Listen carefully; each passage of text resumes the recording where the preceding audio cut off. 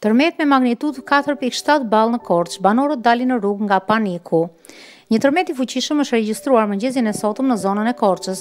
Magnituda e lëkundjeve sipas Igjeum ka qenë 4.7 ball. Ngjarja sipas Igjeum ka ndodhur në orën 4:51 sekonda rreth 15 km në jug të Korçës. Sipas të dhënave zyrtare mësohet se lëkundjet e tokës kanë ndodhur në thellësi 13 km nga sipërfaqja. Lëkundjet e tokës kanë qenë të forta, ndërsa shumë banorë të qytetit nga paniku kanë dalë prej banesave dhe kanë qëndruar në rrugë për disa minuta.